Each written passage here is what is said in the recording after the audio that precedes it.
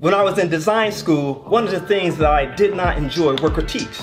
The process of presenting my work to the professor and classmates and listening to them deconstruct my project was not something I welcomed. After hearing their criticism, I would return to my studio and then apply the feedback. Days later, I would return to class, present my work, and explain how their feedback helped to improve my project. I would receive high marks. Conversely speaking, there were those classmates who did not receive the feedback well, and they didn't apply it, and when they presented their work, instead of seeking additional comments, they would spend their time arguing with the professor, and ultimately they would receive low marks. This is true with leaders who are asking these questions.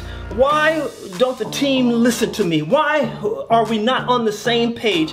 Why can't we get along? Why don't they like me? And the truth of the matter is, if you would just take the time to solicit feedback, embrace the criticism, and look at ways to improve your approach and your leadership style, maybe perhaps you would receive high marks from the class.